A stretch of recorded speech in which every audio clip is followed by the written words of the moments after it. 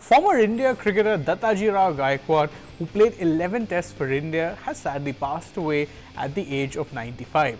Now, Gaekwad is one of early India's first more prominent cricketers. Not only did he get to play 11 test matches and even captain India, he also led Baroda to the Ranji Trophy title when he was their captain. Additionally, he also made his name as a talent scout for the area of Baroda.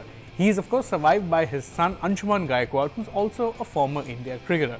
On behalf of everyone in sports today, our thoughts go out to the Gaekwad family and may he rest in peace. Don't forget to follow Sports Today across all platforms for more such updates.